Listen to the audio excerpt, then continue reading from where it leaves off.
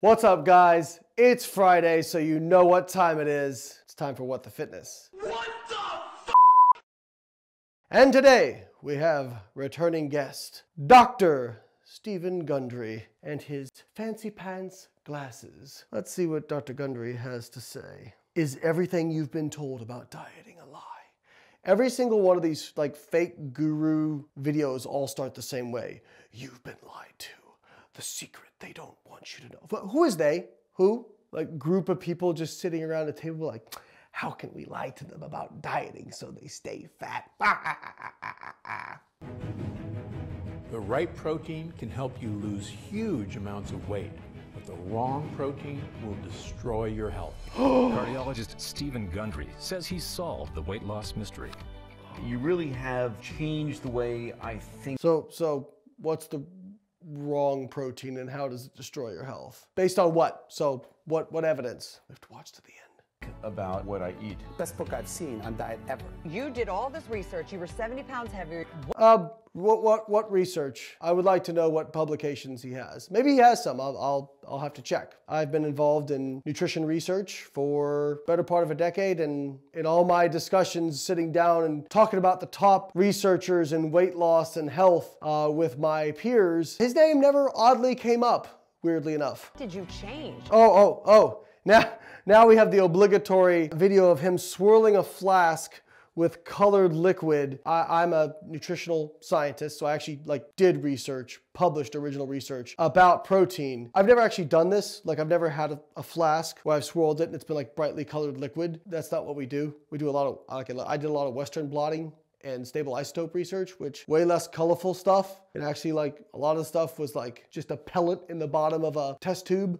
Or actually when we're measuring protein synthesis, actual research stuff was looked like burnt stuff in the bottom because we have to add acid to it to hydrolyze the protein. But, I'm just going off about my, research. So maybe there's some people out there that find secrets by colored liquid in a flask and swirl it around. I mean, he looks very, very, very concerned. What did you stop eating? What did you start eating? So I used to be 70 pounds overweight, and I was running 30 miles a week. And here comes the personal anecdote. 1 hour every day and eating a healthy, low-fat vegetarian diet, and no matter what I did, I couldn't lose weight. Then Dr. Gundry discovered a look, another flask with green liquid in it. What did he discover? Breakthrough that changed everything. If you want to improve heart health, lose weight, and feel better, you don't need to add anything to your diet. You just need to take away one simple thing. Oh. One of these foods. So if we need to take away one simple thing, I mean, why do we need to buy your stuff? This should be your book should literally be one line, a single line. Don't eat this. Is it like Bart Simpson where you're writing the same thing over and over and over? Yeah, so a lot of gurus will try to scare you by saying it's the one thing you're eating that's destroying your health. Because that sort of fear-based marketing actually gets you to share their content faster because it creates fear. And because there are people that you care about, you tend to share that more than more nuanced content. I mean, unfortunately, people who are very heavily marketing based, they do it because y'all share this stuff. Because you're like, oh, since he's a doctor, and since many of you believe will give him authority, and he has a secret, you think, wow, he has secrets I'm not privy to. He must really be an expert. Again, I mean, he graduated medical school, so I mean, there's something to be said for that, but I'm not aware of any nutritional research he's ever published. And believe me, if he found the secret to breaking through and helping everybody lose weight, I think there's a lot of journals that would be very interested in publishing that research. This helps you lose weight. One of these foods significantly reduces food cravings, but one of these foods increases your risk of heart disease by a staggering 20%. Do you know which is which? It's a picture of a hot dog, tacos, and pizza. My name is Dr. Stephen Gundry, and I made this video to give you a quick protein quiz that could actually save your life. Because eating the right protein can help you lose weight, get stronger bones, and even help protect your heart. It can also help reduce digestive discomfort and give you smoother, more regular bowel movements. It can boost your mood. The only bowel movement is this video. That's where this video belongs, in a bowel movement. If we put this video in a bowel movement, that would be where it belongs. Support brain health and even helps support healthy blood pressure and blood sugar levels. And of course, good protein fills you up, helping stop food cravings in their tracks. By making protein is more satiating than the macronutrients on the whole, so I guess credit where credit's due. That one is technically correct. Making this one small change to your diet, you can experience profound benefits. Benefits I've seen in thousands of patients who finally got rid of health problems. So we need a 10-minute video to tell us about one thing that we need to cut out. Every day when I look in the mirror, including losing 70 pounds of weight and keeping it off. And for personal 20 anecdote. years. Because I do this simple thing every day, and now in my What is it that you do every day? Felt better in my life. There's just one problem. Millions of Americans are eating one specific protein that's now been shown to be toxic to your health. Oh, so here we go. We have fear-based, then we establish credibility with, I don't know, swirling flask. Then we do personal anecdote, and now we go back to fear-based. They have these things in a blueprint. Like, you can just look up any of these guys. Their videos are all very similar. Many people are eating this every single day and have no idea it could lead to heart disease, stroke, and even cancer. This has become a major health issue in America. So in the next couple minutes, I'm going to reveal to you the truth about protein. Oh, in the next couple minutes. I was enjoying this video so much, I can't wait. That, in my opinion, you must stop eating immediately, because eating this just once a day could increase your risk for heart disease by 20%. And I'll bet it's in your refrigerator right now. I'll also tell you the stunning secret to a slimmer, stronger body that I learned from studying horses. Yes, horses. I'll also reveal the simple protein hack you can do just a few times a week to boost your energy, manage your weight, improve digestion. All right, Steve, come on, let's move us along now. Come on. And no, getting slimmer and healthier does not involve giving up meat. In fact, you're about to learn that some meat is actually healthier than certain vegetables, and that the key to a long, healthy life really just comes down to one easy, simple-to-do protein hack.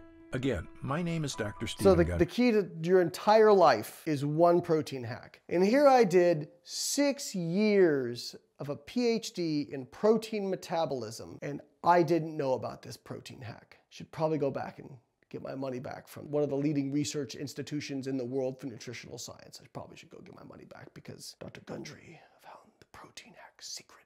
And I'm a cardiothoracic surgeon and triple New York Times best-selling author and a nutritionist with medical practices in Palm Springs and Santa Barbara, California. I graduated with honors from Yale University and received my medical doctorate from the Medical College of Georgia. I spent 16 years as a professor of surgery and pediatrics and chairman of cardiothoracic surgery at the world-famous Lone Not Star nutrition. University School of Medicine. Along with my former partner, Leonard Bailey, I performed more infant and pediatric heart transplants than any other doctor in the world. I was one of the original 20 surgeons who tested the world's first reestablish credibility, and one of the first to use personal anecdote. I've seen thousands of patients with a spectrum of health issues, including cardiovascular disease, cancer, all of which can apparently be solved by this protein hack that we're going to wait another 10 minutes to find out. On news channels across America, or my online videos on health and wellness, which have over 50 million views.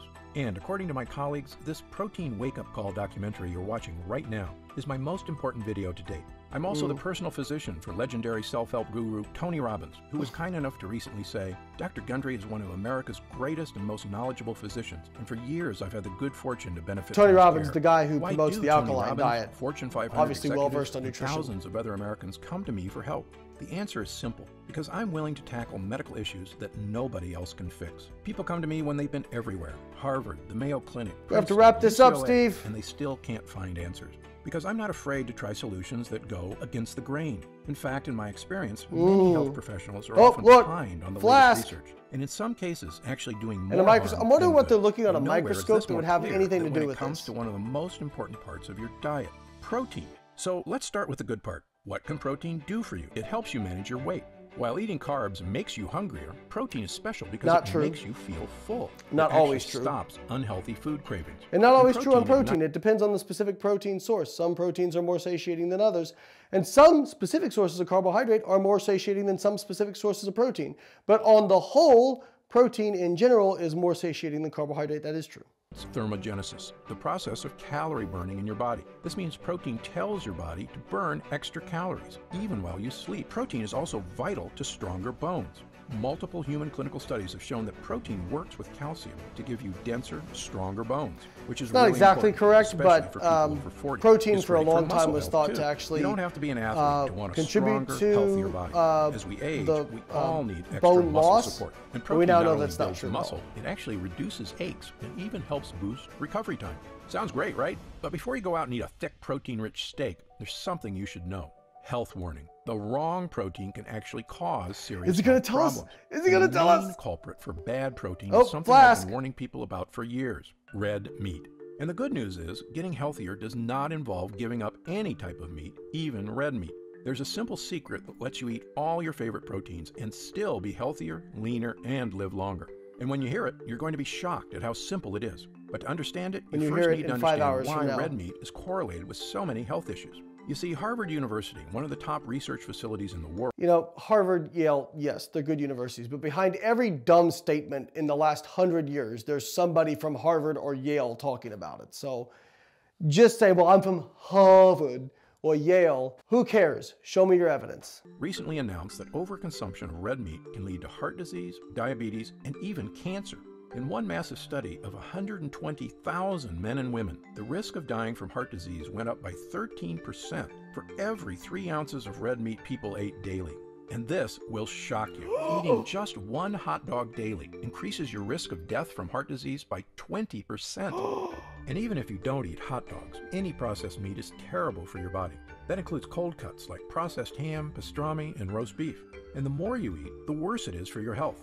Yeah, there's pretty strong correlation data that shows that processed meat is associated with colon cancer and some various other diseases. It could be that those people eat more like overall unhealthy foods in general, but there's quite a bit of evidence on this, and I'm willing to say that I think that there is probably something to the idea that processed meat may inherently contain something that is carcinogenic. It's been thought maybe the nitrates and those sorts of things, but we're not sure at this point. But I would say that it's probably important to limit your consumption of processed meat. If you eat 2 Where's this protein hack, Steve? As well, your risk goes up by an additional 20%.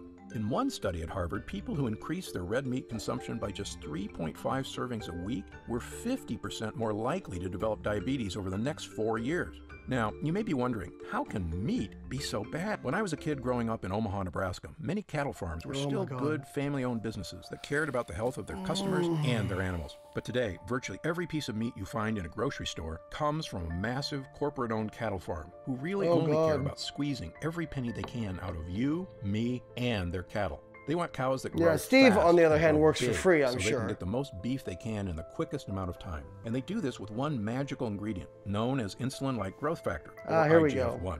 IGF is found in all kinds of animal protein. But here's the shocking truth the food industry does not want you to know. If you're between the ages of 45 and 65, the more IGF there is in your body over time, the more likely you are to die. IGF is actually vital to your... And then there we go. All right, so don't eat proteins that increase your IGF-1.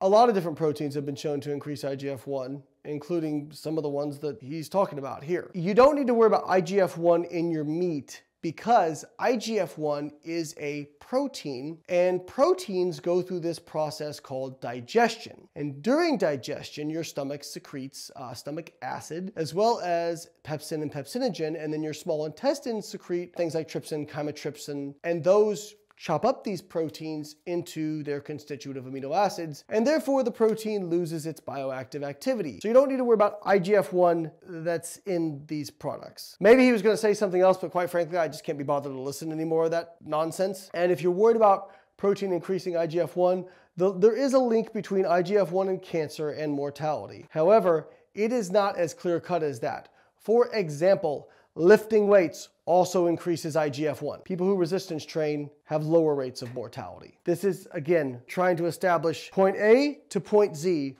when there's a lot of stuff between point A and point Z. So I hope you all don't buy into any of this. There is not one protein hack that's gonna fix all your health problems. This is the same stuff that you'll get with like financial gurus.